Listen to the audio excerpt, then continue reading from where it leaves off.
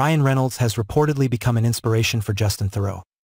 Recently, an insider shared with In Touch Weekly, "Look, if you ask Justin, he was doing the Ryan Reynolds thing long before Ryan was, especially on his signature film Tropic Thunder." Speaking of Tropic Thunder, the source also added that Justin was the mastermind behind the viral marketing stunts on that movie, even though his part on camera was tiny. With his upcoming film, Beetlejuice, Justin has reportedly tapped in full Ryan Reynolds mode, adding, "It shows.